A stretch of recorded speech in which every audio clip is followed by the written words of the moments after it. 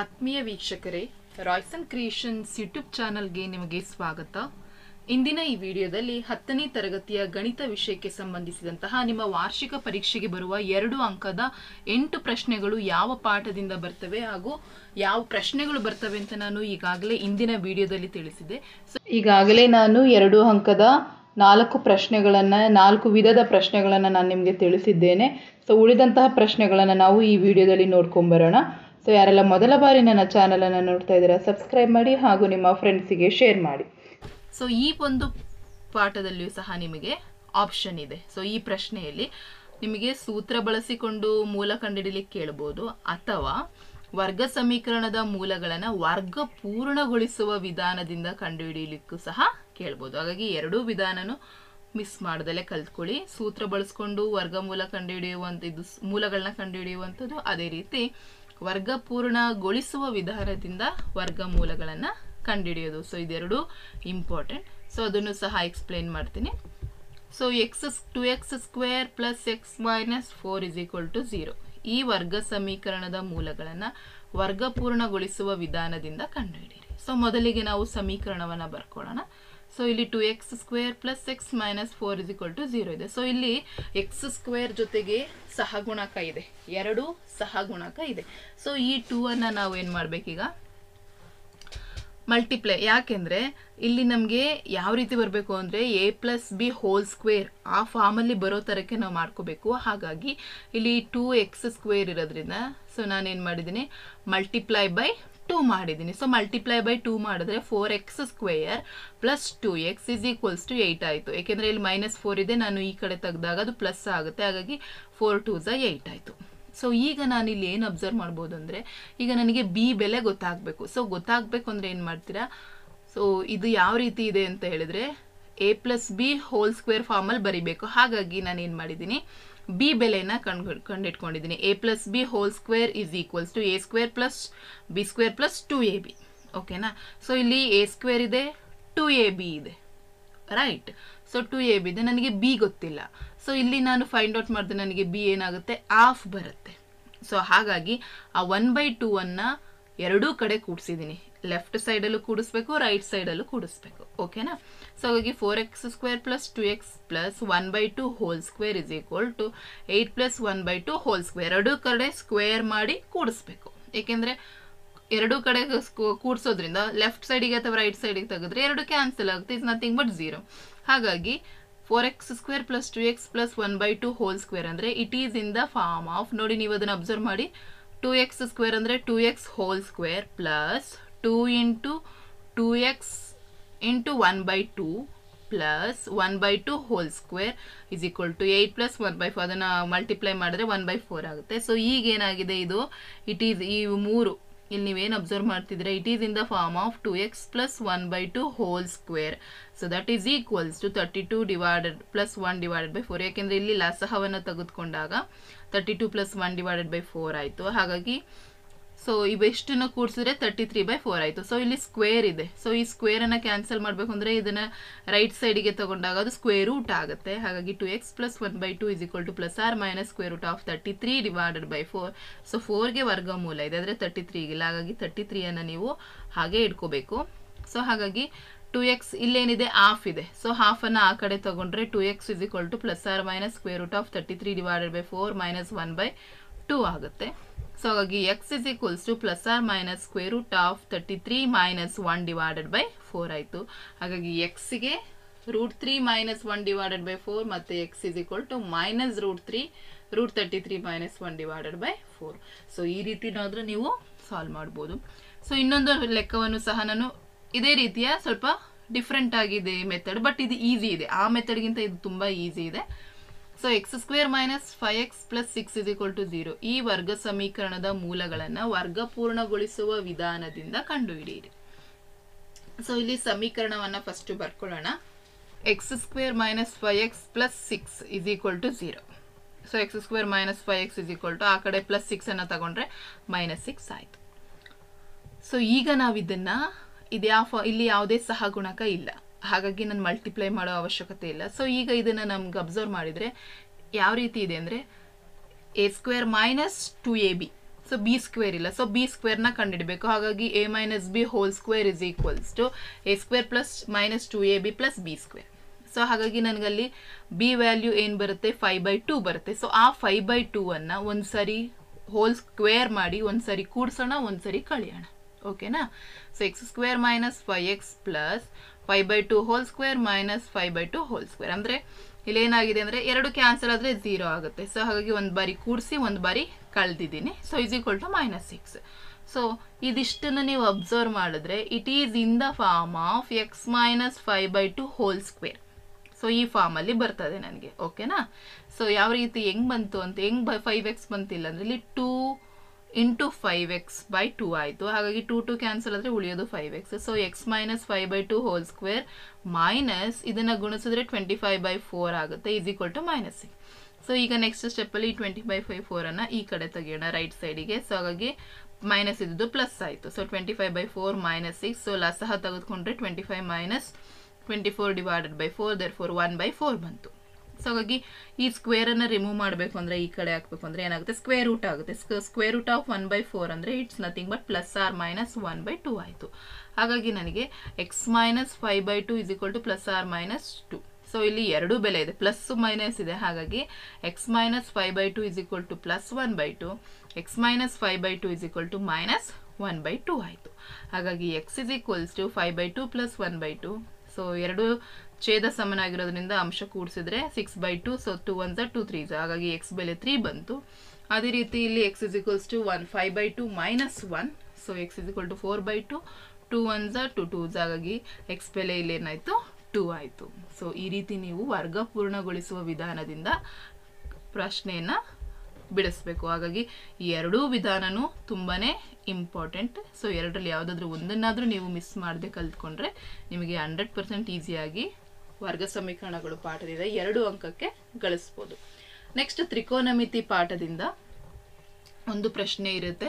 ತ್ರಿಭುಜವನ್ನು ಕೊಟ್ಟು ಅವರು ಅದರ ಬೆಲೆಯನ್ನು ಕೊಟ್ಟು ಸೈನ್ ತೀಟಾ, ಕಾಸ್ ತೀಟಾ ಅಥವಾ ಸೈನ್ ಆಲ್ಫಾ ಯಾವುದು ಬೇಕಾದರೂ ಕೇಳ್ಬೋದು. ಸೊ ಅದಷ್ಟನ್ನು ಇದೇ ಪ್ರಶ್ನೆ ಕೇಳ್ತಾರೆ ಅಂತಲ್ಲ, ಸೊ ಈ ರೀತಿಯ ಪ್ಯಾಟ್ರನ್ ಪ್ರಶ್ನೆ ಕೇಳ್ತಾರೆ. ಹಾಗಾಗಿ ಅದಷ್ಟನ್ನು ನೀವು ಅಭ್ಯಾಸ ಮಾಡಿ. ಕೊಟ್ಟಿರುವ ಚಿತ್ರದಲ್ಲಿ ಸೈನ್ ತೀಟಾ ಮತ್ತು ಟ್ಯಾನ್ ಆಲ್ಫಾ ಇವುಗಳ ಬೆಲೆಯನ್ನು ಕಂಡುಹಿಡಿಯಿರಿ. ಸೊ ಇಲ್ಲಿ ನೋಡಿ, ನಿಮಗೆ ಈ ವ್ಯಾಲ್ಯೂಸ್ ಅನ್ನ ನೋಡಿ ಗೊತ್ತಾಗುತ್ತೆ. ವಿಕರ್ಣ ಕೊಟ್ಟಿದ್ದಾರೆ, √5 ಅನ್ನ ಕೊಟ್ಟಿದ್ದಾರೆ, ಅಭಿಮುಖ ಬಾಹು ಕೊಟ್ಟಿದ್ದಾರೆ, ಮತ್ತೆ ಇಲ್ಲಿ ಪಾರ್ಶ್ವ ಬಾಹುನು ಸಹ ಕೊಟ್ಟಿದ್ದಾರೆ. ಸೊ ಇದಿಷ್ಟನ್ನ ಕೊಟ್ಟು ನಮ್ಗೆ ಏನ್ ಕೇಳಿದ್ದಾರೆ, ಸೈನ್ ತೀಟಾ ಮತ್ತೆ ಟ್ಯಾನ್ ಆಲ್ಫಾ ಕಂಡುಹಿಡಿಯಲಿಕ್ಕೆ ಕೊಟ್ಟಿದ್ದಾರೆ. ಸೊ ಸೈನ್ ತೀಟಾ, ಸೊ ಇಲ್ಲಿದೆ ನೋಡಿ, ತೀಟಾ ಇಲ್ಲಿದೆ. ಸೊ ಹಾಗಾಗಿ sign theta is equals to ಅಭಿಮುಖ ಬಾಹು ಬೈ ವಿಕರ್ಣ. ಸೊ ಇಲ್ಲಿ ನಮಗೆ ಅಭಿಮುಖ ಬಾಹು, ಈ ಪ್ರಶ್ನೆ ಇಲ್ಲಿ ನಮಗೆ ಯಾವುದು ಅಭಿಮುಖ ಬಾಹು, ಇಲ್ಲಿ ನಾವು ತೀಟಾ, ಇದನ್ನ ನಾವು ತೀಟಾ ಅಂತ ಕನ್ಸಿಡರ್ ಮಾಡಿದಾಗ ಸೊ ಅಭಿಮುಖ ಬಾಹು ಯಾವುದಾಗುತ್ತೆ, AB ಅಭಿಮುಖ ಬಾಹು ಆಗುತ್ತೆ. ಸೊ ವಿಕರ್ಣ ಯಾವ್ದಾಗುತ್ತೆ, AC ವಿಕರ್ಣ ಆಗುತ್ತೆ. ಹಾಗಾಗಿ 1/√5 ಆಯಿತು. ಸೊ ನೆಕ್ಸ್ಟ್ ಅವ್ರು ಕೇಳಿರೋದು ಯಾವುದು, ಟ್ಯಾನ್ ಆಲ್ಫಾ.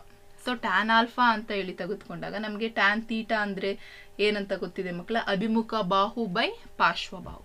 ಓಕೆನಾ? ಸೊ ಅಭಿಮುಖ ಬಾಹು ಯಾವುದಾಗುತ್ತೆ, ಇಲ್ಲಿ BC ಅಭಿಮುಖ ಬಾಹು ಆಗುತ್ತೆ, AB ಏನಾಗುತ್ತೆ, ಪಾರ್ಶ್ವ ಬಾಹು ಆಗುತ್ತೆ. ಹಾಗಾಗಿ 2/1 ಇಸ್ ದ ಆನ್ಸರ್. ಸೊ ಈ ರೀತಿ ನೀವು ಕರೆಕ್ಟಾಗಿ ಯಾವುದು ಟ್ಯಾನ್ ತೀಟಾ ಅದು ನಿಮಗೆ ಗೊತ್ತಿರಬೇಕು, ಸೈನ್ ತೀಟಾ ಅಂದರೆ ಗೊತ್ತಿರಬೇಕು. ಟ್ಯಾನ್ ತೀಟಾ ಅಂದ ತಕ್ಷಣನೇ ಅಭಿಮುಖ ಬಾಹು ಬೈ ಪಾರ್ಶ್ವ ಬಾಹು. ಸೊ ಅದು ಗೊತ್ತಿದ್ರೆ ಮಾತ್ರ ನಿಮಗೆ ಆನ್ಸರ್ ಬರೀಲಿಕ್ಕೆ ಆಗುತ್ತೆ. ಸೊ ಓಕೆನಾ? ಸೊ ಆ ರೀತಿ ನೀವು ಈ ರೀತಿಯ ಪ್ರಶ್ನೆಗಳನ್ನು ನೀವು ಹೆಚ್ಚು ಅಭ್ಯಾಸ ಮಾಡಬೇಕು. ಸೊ ನಾನು ಇಲ್ಲಿ ಕೊಟ್ಟಿದ್ದೀನಿ, ಈ ರೀತಿಯ ಪ್ರಶ್ನೆಗಳನ್ನೇ ಅಭ್ಯಾಸ ಮಾಡಿ. ನೆಕ್ಸ್ಟ್ ಇಲ್ಲೊಂದು ಇದೆ ನೋಡಿ, ಚಿತ್ರದಲ್ಲಿ ಸೈನ್ ಪಿ ಮತ್ತು ಸೈನ್ ಆಫ್ 90 - r ಇವುಗಳ ಬೆಲೆಯನ್ನು ಕಂಡುಹಿಡಿಯಲಿಕ್ಕೆ ಕೇಳಿದ್ದಾರೆ. ಸೊ ಇಲ್ಲಿ ನಮಗೆ ವಿಕರ್ಣ ಕೊಟ್ಟಿದ್ದಾರೆ, ಅಭಿಮುಖ ಬಾಹು ಕೊಟ್ಟಿದ್ದಾರೆ, ಪಾರ್ಶ್ವ ಬಾಹುನು ಸಹ ಕೊಟ್ಟಿದ್ದಾರೆ. ಸೊ ಈಗ ಫಸ್ಟ್ ನಿಮ್ಗೆ ಅದು ಗೊತ್ತಾಗಬೇಕು, ಪಾರ್ಶ್ವ ಬಾಹು ಯಾವುದು, ಅಭಿಮುಖ ವಿಕರ್ಣ, ಅಭಿಮುಖ ಬಾಹು. ಸೊ ಸೈನ್ ಪಿ ಅನ್ನ ಕೇಳಿದ್ದಾರೆ. ಸೊ ಸೈನ್ ಪಿ, ಸೊ ಇಲ್ಲಿ ಎಲ್ಲಿದೆ P, S this is P. ಹಾಗಾಗಿ ಇದೇನಾಗುತ್ತೆ, ಪಿ ಆಗುತ್ತೆ. ಹಾಗಾಗಿ sign P is equals to QR divided by PR ಆಗುತ್ತೆ. ಸೊ ಹಾಗಾಗಿ ಇದು ಅಭಿಮುಖ ಬಾಹು ಆಗುತ್ತೆ, ಇದು ವಿಕರ್ಣ ಆಗುತ್ತೆ. ಹಾಗಾಗಿ 1/√2 is the answer. Next question ಏನ್ ಕೇಳಿದರೆ, sign of 90 - r. So sine of 90 - r ಅಂದ್ರೆ ಏನು, ಕಾಸ್ r.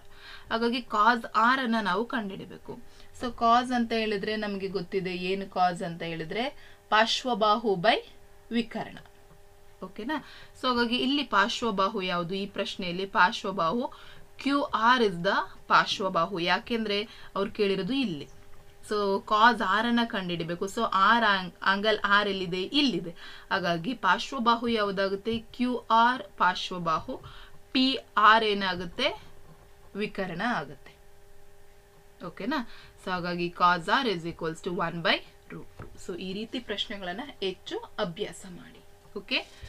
And the next important question ನಿಮ್ಗೆ ರಚನೆಗಳು ಇಂದ ಕೇಳುವಂಥದ್ದು 2 ಅಂಕಕ್ಕೆ 3.5 ಸೆಂಟಿಮೀಟರ್ ತ್ರಿಜ್ಯದ ವೃತ್ತವನ್ನು ರಚಿಸಿ ವೃತ್ತ ಸ್ಪರ್ಶಕಗಳ ನಡುವಿನ ಕೋನ 80 ಡಿಗ್ರಿ ಇರುವಂತೆ ಒಂದು ಜೊತೆ ಸ್ಪರ್ಶಕವನ್ನ ರಚಿಸಿ.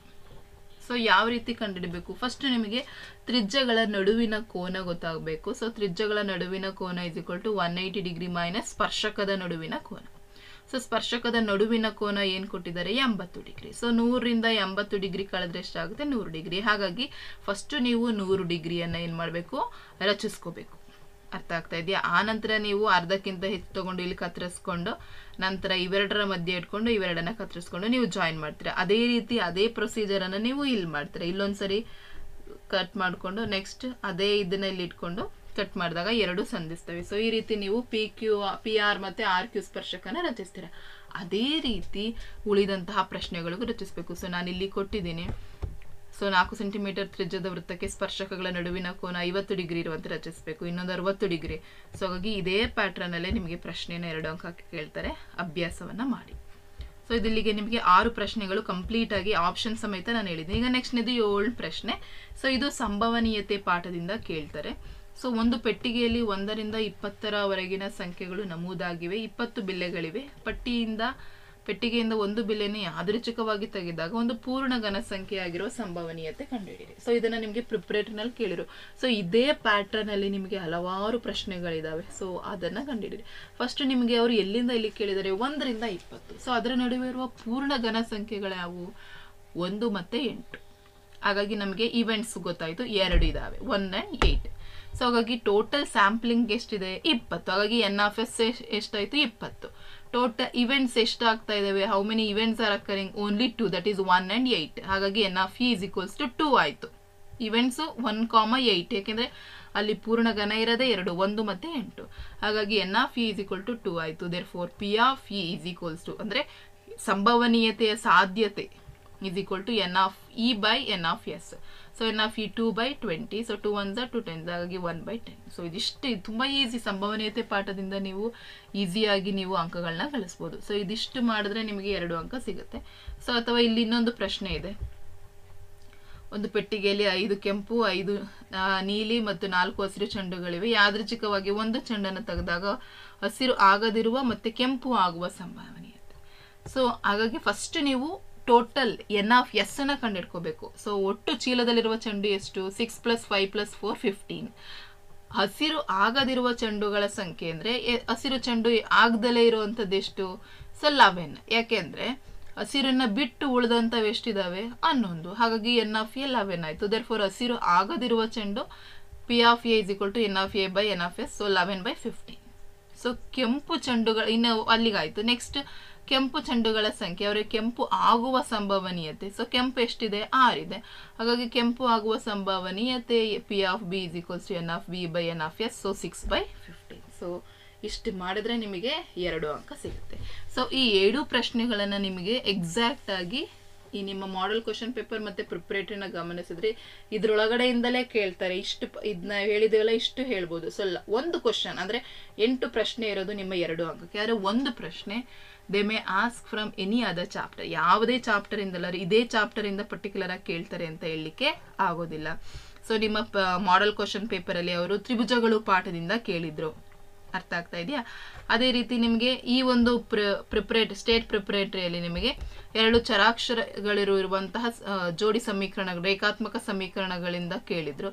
ಹಾಗಾಗಿ ಇದೇ ಪಾಠದಿಂದ ಕೇಳ್ತಾರೆ ಅಂತಲ್ಲ. ಸೊ ಬಟ್ 2 ನೀವು ಅಭ್ಯಾಸ ಮಾಡಿ. ಸೊ ನಾನು ಇಲ್ಲೂ ಸಹ ಒಂದು ಪ್ರಶ್ನೆಯನ್ನ ಕೊಟ್ಟಿದ್ದೇನೆ ಪೈಥಾಗರಸ್ ಪ್ರಮೇಯದ ಮೇಲೆ. ಸೊ ಅದನ್ನ ಅಭ್ಯಾಸ ಮಾಡಿ. ಅದೇ ರೀತಿ ನಿಮಗೆ 2 ಚರಾಕ್ಷರಗಳುಳ್ಳ ರೇಖಾತ್ಮಕ ಸಮೀಕರಣಗಳ ಜೋಡಿ ಪಾಠದಿಂದ ಸಹ ನಿಮಗೆ ಇನ್ನೊಂದು 2 ಅಂಕದ ಪ್ರಶ್ನೆಯನ್ನ ಕೇಳಿದ್ದಾರೆ. ಯಾವ ರೀತಿ ಇದೆ ಅಂದ್ರೆ 2x + 3y - 8 = 0 and ax + by - 16 = 0. ಈ ಸಮೀಕರಣಗಳು ಪ್ರತಿನಿಧಿಸುವ ರೇಖೆಗಳು ಐಕ್ಯಗೊಂಡಿದ್ದಾರೆ. ಎ ಮತ್ತು ಬಿ ಬೆಲೆ ಕಂಡುಹಿಡಿಯಿರಿ. ಫಸ್ಟ್ ಸಮೀಕರಣ ಬರ್ಕೊಳ್ಳಿ. a1x plus b1y plus c1 is equal to 0 and a2x plus b2y plus c2 is equal to 0 ಬರ್ಕೊಂಡು ಫಸ್ಟ್ ನೀವು ಬೆಲೆಗಳನ್ನು ಬರ್ಕೊಳ್ಳಿ. ಎಲ್ಲ ಬೆಲೆಗಳನ್ನು ಬರ್ಕೊಂಡು ಅವ್ರೇನಂತ ಹೇಳಿದರೆ ಐಕ್ಯಗೊಳ್ಳುವ ರೇಖೆ ಅಂದರೆ ಗೊತ್ತಿದೆ ಮಕ್ಕಳ, a1/a2 is equal to b1/b2 is equal to c1/c2 ಆಗಿರಬೇಕು. ಆಗ ಮಾತ್ರವೂ ಐಕ್ಯಗೊಳ್ಳುವ ರೇಖೆ. ಸೊ ಬೆಲೆಗಳೆಲ್ಲವನ್ನು ಬರ್ಕೊಳ್ಳಿ. ಸೊ ಬರ್ಕೊಂಡಾಗ ನಿಮಗೆ 2/a is equal to 3/b is equal to -16 8/-16. So 2 1s 8 1s 8 16s. So ಹಾಗಾಗಿ ಮೈನಸ್ ಮೈನಸ್ ಕ್ಯಾನ್ಸಲ್ ಆದರೆ ಬರುವಂಥದ್ದು 1/2. ಸೊ ಹಾಗಾಗಿ ನಿಮಗೆ ಎ ಮತ್ತು ಬಿ ಬೆಲೆ ಬೇಕಾಗಿರೋದ್ರಿಂದ 2/a is equals to 1/2. So A is equal to cross multiply ಮಾಡಿದರೆ 4 ಬಂತು. ಅದೇ ರೀತಿ ನಮಗೆ ಬಿ ಬೆಲೆ ಬೇಕು ಅಂದರೆ 3/b ಇಸ್ ಈಕ್ವಲ್ ಟು 1/2 ತೊಗೊಳ್ತೀವಿ, ಯಾಕೆಂದರೆ ದೇ ಆರ್ ಆಲ್ ಈಕ್ವಲ್. ಹಾಗಾಗಿ ಬಿ ಬೆಲೆ ಬೇಕಾಗಿರೋದ್ರಿಂದ b ಇಂಟು 1 b. ಸೊ 3 2 6. ಹಾಗಾಗಿ ಬಿ ಬೆಲೆ 6. ಸೊ ಈ ರೀತಿ ನೀವು ಕ್ಯಾಲ್ಕುಲೇಷನ್ ಮಾಡಿದರೆ ನಿಮಗೆ ಅಂಕ ಪೂರ್ತಿಯಾಗಿ ಸಿಗುತ್ತೆ. ಸೊ ಈ ರೀತಿಯ ಲೆಕ್ಕಗಳನ್ನ ಕಂಪ್ಲೀಟಾಗಿ ನೀವು ಸಾಲ್ವ್ ಮಾಡಿ 100% ನಿಮ್ಮ ಫೈನಲ್ ಎಕ್ಸಾಮಲ್ಲಿ 16 ಅಂಕಗಳನ್ನು ತುಂಬ ಸುಲಭವಾಗಿ ನೀವು ಗಳಿಸ್ಬೋದು ಅಂತ ಹೇಳ್ತಾ ಈ ವಿಡಿಯೋನ ಇಲ್ಲಿಗೆ ಎಂಡ್ ಮಾಡ್ತಾ ಇದ್ದೀನಿ. ಹೆಚ್ಚಿನ ವಿಡಿಯೋಗಾಗಿ ರಾಯ್ಸನ್ ಕ್ರಿಯೇಷನ್ಸ್ ಯೂಟ್ಯೂಬ್ ಚಾನಲನ್ನು ಸಬ್ಸ್ಕ್ರೈಬ್ ಮಾಡಿ.